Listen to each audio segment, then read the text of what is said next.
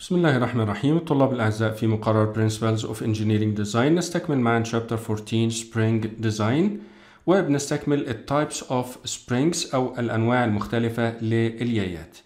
عندنا many types of springs according to their shape، أشكال مختلفة طبقا للشكل بتاعها.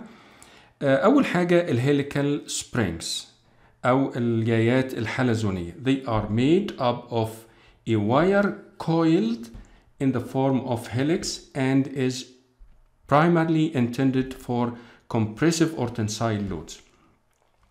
The cross-section of the wire from which the spring is made may be circular. الكروس سكشن بتاع الواير ده ممكن ان هو يبقى circular او square مربع او rectangular او مستطيل. طيب الشكلين اللي قدامنا دول ده ياي مصمم لتطبيقات الكمبريشن هيليكال سبرينج، وده مصمم للتنسايل او التنشن هيليكال سبرينج.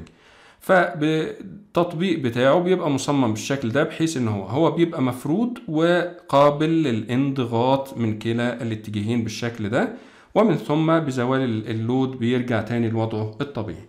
النوع اللي عندنا هنا التاني مضغوط ومجهز بأماكن للشد، طبق عليه الفورس هنا شد في الاتجاهين، فهو مضغوط ومجهز للشد، شد من كلا الاتجاهين، ومن ثم بزوال الحمل بيرجع تاني لوضعه الأصلي أو الأوريجينال شيب.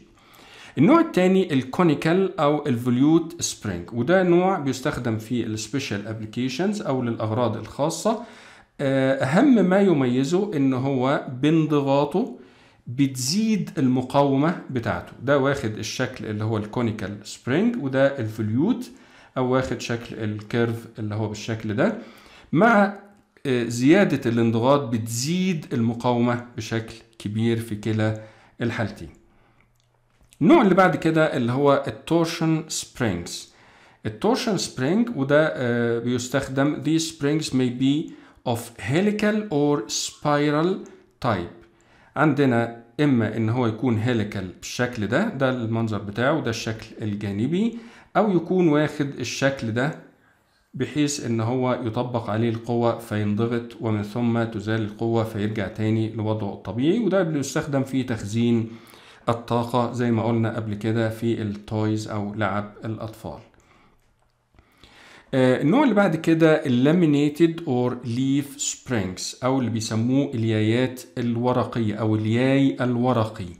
They are consists of a number of flat plates plates مسطحة known as leaves ورقية of varying lengths بأطوال مختلفة. هنلاحظ إن ده بطول كبير يليه ده أقل منه ثم ده ثم ده وهكذا. lenses held together by means of clamps ممسوكين مع بعض إما عن طريق البولت أو المسمار ده أو بأي وسيلة ربط ما بينهم. They are mostly used in automobiles خاصة في التراكس أو سيارات النقل. النوع اللي بعد كده اللي هو الديسك سبرينجز أو اليايات القرصية على شكل قرص زي ما احنا شايفين بالشكل ده كده. These springs consist of a number of conical discs أو أقراص مخروطية held together against slipping محفوظة مع بعضها بحيث إن هي تقاوم الانزلاق ما بينها وما بين بعض by a central bolt إما بمسمار مركزي هنا في الشكل ده أو تيوب أو أنبوب مركزي بحيث إن هو يحفظها مع بعضها من الانزلاق.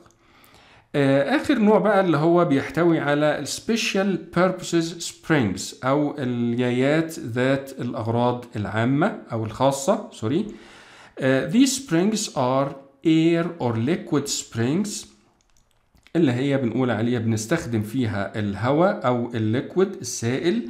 في ممكن نستخدم الرابر أو المطاط على أساس إن المطاط برضو فيه صفة الدامبنج أو الإخماد للصدمات، أو الرينج سبرينجز. الفلويد اللي عندي المائع ممكن يبقى الاير أو الليكويد سائل أو هواء can behave as a compression spring ممكن إن هو يسلك نفس سلوك اليايات الانضغاطية. These springs are used for special types of applications only. بنستخدمها طبعا للأغراض خاصة. نكتفي بهذا القدر ونستكمل في الدرس القادم إن شاء الله.